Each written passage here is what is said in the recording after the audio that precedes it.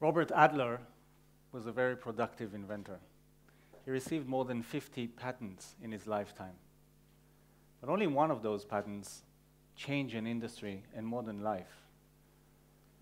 Adler invented the TV remote control. Along with fellow engineer Eugene Pauly, they not only enabled generations of couch potatoes, they've also changed the way we think, laying the foundation to this everything wireless world that we live in today. On July 97, NASA's Mars Pathfinder landed on Mars, and its capsule was covered with airbags, so it bounced off the surface of Mars. And when the dust settled, it took a selfie. Turned out one of the airbags didn't fully deflated, and the rover was stuck and couldn't get off the platform to rove. Houston, we have a problem.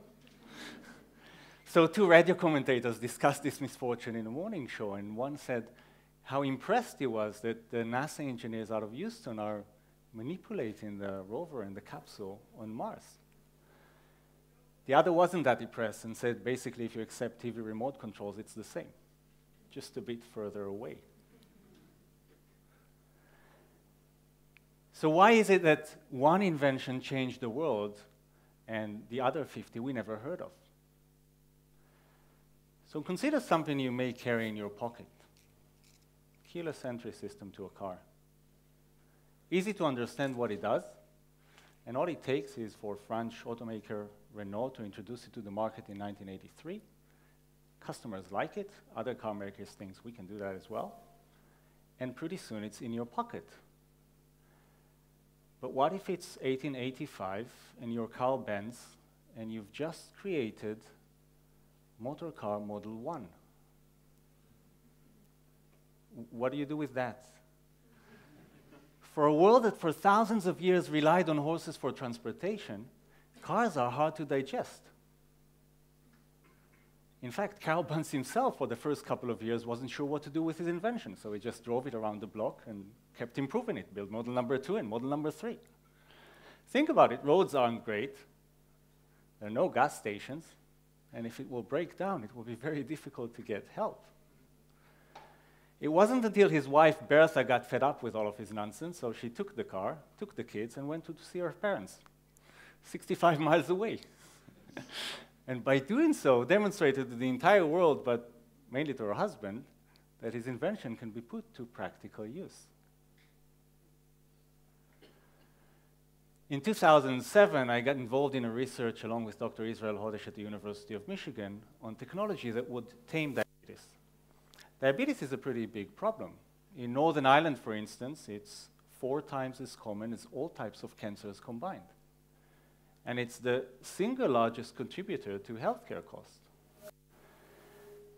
When you have diabetes, your body's ability to regulate sugars have been compromised. We regulate sugars with insulin. Sugar too high, we make more insulin. Sugar too low, less insulin. Insulin has been available as a drug for nearly 100 years. And it belongs to a very specific category of drugs. It is non-toxic. Therefore, it does not have an upper dose limitation. This means that if your sugars are too high, you can always take more.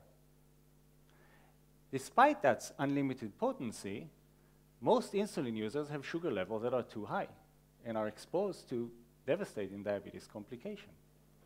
And this is known as an insulin paradox. Now, because the drug has been around for nearly 100 years, it's actually well known how to make it effective. You need to tailor the therapy to the individual's need. So you need to see a clinician on a weekly basis so they can make small adjustments. But that's difficult. So our idea was to automate the process of insulin adjustment. Unlike an artificial pancreas, we wanted to create an artificial physician. And we did. And it felt great because we've just solved a huge unmet clinical need, and we were going to make the world a better place. So we were very excited and thought the world's going to jump all over it. But the world didn't cooperate. And that got me curious about why certain inventions make it, while others do not. So when cars became faster and roads became busier, accidents started to be an issue. it seemed seatbelt would be wise. So Ford introduced the first seatbelt in 1945. Similar to what we use in airplanes today, it was over the waist. It had two issues with it. It wasn't particularly safe, and it was a hassle, as you needed both hands to manipulate it. So it wasn't really used. All that changed in 1959, when Niels Bohlin invented the three-point seatbelt, which holds both upper body and lower body and can be latched with just one hand. The rest is history.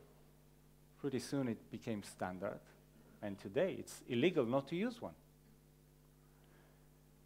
But how is it exactly that Niels was able to push his invention to every car around the world? Probably didn't hurt that he worked for Volvo. In fact, he was their chief safety engineer. It was his job to make cars safe. Adler and Pulley worked for TV maker Zenith. So they also had a vehicle to drive their invention to market. But what if it's 1880 and you're Thomas Edison and you've just invented the world's first commercial light bulb? What do you do with this? No power grid, no infrastructure to plug your light bulb into. How do you get the world to adopt such a revolutionary idea?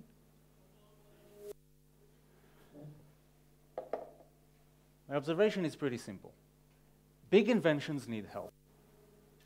They need a habitat or a fertile ground over which they can flourish. And if you want your invention to be adopted, it is your job to show the world how it is to be used. So what did Edison do?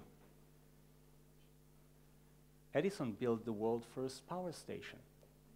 He connected 59 houses in Lower Manhattan to the grid and gave them light. So what does such a demonstration have to do? What are the attributes? Well, first, it has to be better, so people would look at it and want it. Second, it has to be meaningful. It's not enough to have a light bulb in your lab or a car that your wife can drive for fun. You need to show it at scale. And lastly, it has to be manageable, as you may need to refine your invention. So Edison did not connect all of Manhattan to the grid, just 59 houses. This is true today as much as it was in the 19th century. So consider cellular payment system, for example. In 2008, an industry report stated they would be very slowly to be adopted, listing the following challenges: no infrastructure, complex ecosystem, and no standards. So what did Apple do when they recently launched Apple Pay? Aligned Visa, MasterCard, and American Express to support their system, and arranged for a bunch of retail stores to be on board so you can walk in today and actually use the phone to pay. They created the ecosystem. Realizing all that, we went to look for a healthcare system to demonstrate that diabetes can be tamed. And often you think if we go somewhere big like London or Manchester and make it there, we'll be successful. But keep in mind, a successful demonstration has to be meaningful and manageable. So we ended up in Northern Ireland. Why Northern Ireland? I asked myself the same question. First, its healthcare system is the right size. It's large enough to be manageable, to be meaningful, and small enough to be manageable. It is also a single healthcare system, so you can start, it's broken into 5 trusts, you can start in one place and propagate it across the entire region. And with its Transforming Your Care framework, it's very proactive about chronic conditions such as diabetes. So much of the infrastructure we needed already existed here. It also has a government, and places like Manchester do not.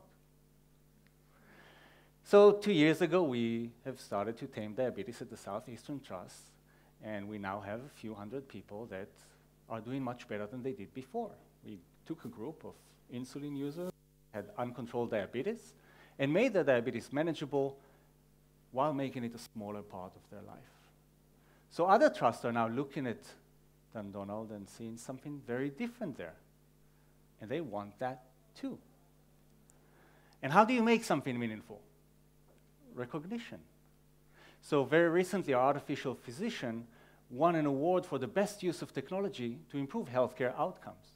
Now, there are many awards that one can receive, but not many are given by health ministers. And when you're looking to change health systems, this kind of recognition is pretty useful, because other health ministers can look at this and say, what are the Irish are doing there? How are they taming diabetes exactly? We have that here as well. And we could not have done it in a place like Manchester. Now, this observation is not technology related, and it is not at all new. It was always true. 7,000 years ago, the wheel was invented in Mesopotamia, where it very quickly went on wagons and shaped the world as we know it. But in the history of mankind, the wheel was independently invented a second time, 3,500 years ago in Mexico, where it was part of a toy. The first time Mexico saw wagons was 3,000 years later, when Cortez and a bunch of Spaniards used them to roll over the Mexican Empire. The reason why the Mexican wheel never made it to a wagon in 3,000 years, there were no horses in Mexico. So the next time you invent the big thing, don't stop there. Go and find your horses. Thank you.